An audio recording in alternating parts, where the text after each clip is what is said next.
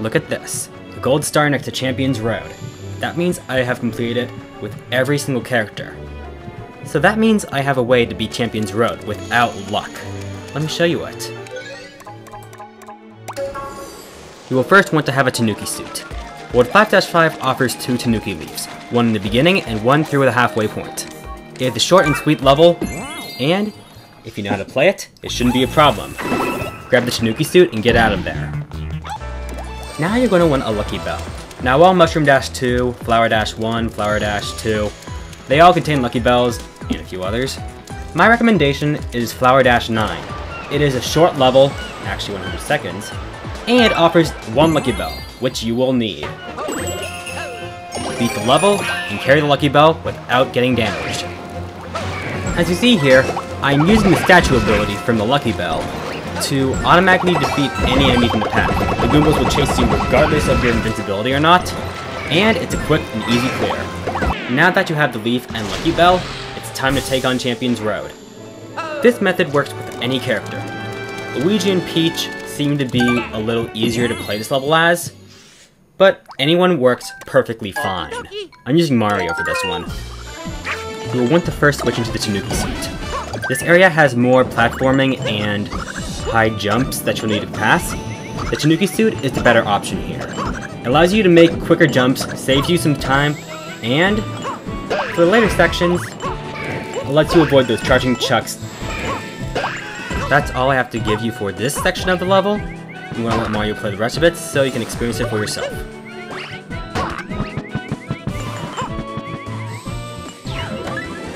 Now you're out of the box and onto section number 2. Run around, get some speed, and use the Tanooki suit to get yourself up high. You want to go through those first 3 bar sections pretty fast because they switch in a second. Then use the Tanooki suit to judge your timing and fall down at the right time so those blocks are solid when you land on them.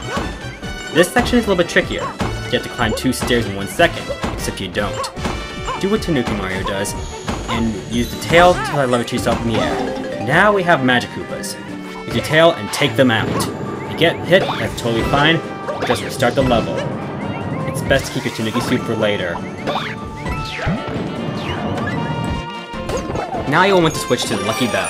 This section intends for you to use a Piranha Plant to jump over these spike bars to jump up those fuzzies. However, both spike bars and fuzzies alike, the Lucky Cat Mario is a total beatdown for that. Well, by that I mean the spike bars and fuzzies are no match for a Lucky Cat Mario. Just ground pound and destroy anything problem. Spike bar, not a problem, kill. You can also use the Lucky Cat to clear down fuzzies that get in your way. For instance, in this example, you have to cross a spike bar while dealing with all these fuzzies. Now that they are an obstacle without the Piranha Plant, just kill those fuzzies with the Lucky Cat and boom, you're good to go. Kill as many as you like, kill all of them for all I care. Make yourself comfortable. Now the final section is only to cross some platforms with some spike bars.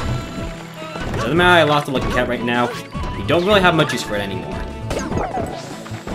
If any of the horned ant troopers are bothering you, just ground pound them and they're no longer a problem. What I'm doing here? Oh, seems I have died. If you die, go to home menu and refresh the game. It's much faster than getting the power-ups again. Now I managed to keep the Lucky Bell this time, but that still doesn't matter. You can use the cut to climb up the suit, or just continue destroying ant troopers until you feel comfortable. You're supposed to jump on them and then wall jump, but hey, without ant troopers, you're good. Now the piranha jump. You'll just have to jump on the piranhas. Or if you have the cat suit, just cheese it. The water section isn't really much of a challenge, at least for me. Just swim near the end or the front of the water bubble, and you'll be good.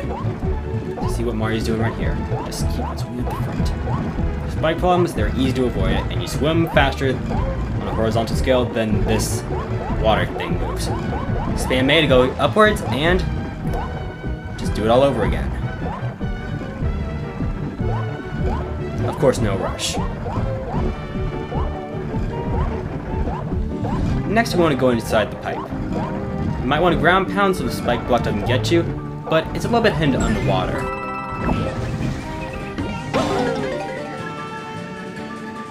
Good job making it this far. Switch back to Tanooki Mario, since this is one of the harder parts.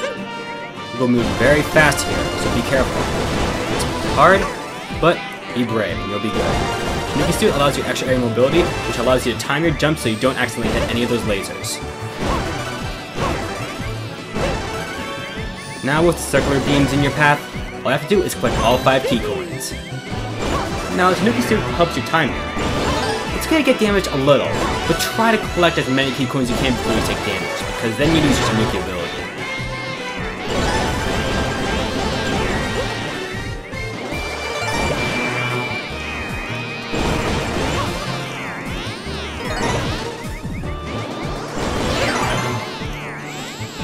Once you're done, go in the warp box, and you did it!